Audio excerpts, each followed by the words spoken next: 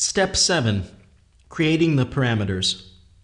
Select the object and select the File, Libraries, and Objects. Open Object Menu command to open the object for editing. Create 3 new parameters in the parameter list based on the following table. The time_build parameter will control whether the animation feature is turned on or off. It must be turned on for any animation of the building to occur.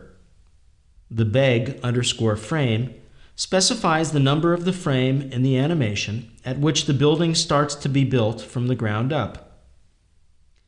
The end_frame specifies the number of the frame in the animation at which the building will be built to its full height. Switch on the bold toggle of the time_build parameter. Also, switch on the subordinate toggle of the other 2 parameters. We could also create a parameter script which would hide the 2 latter parameters in case the first parameter is turned off. Just in case, we did it with the object in the first part of this chapter, but we will skip this step now because we don't have too many parameters.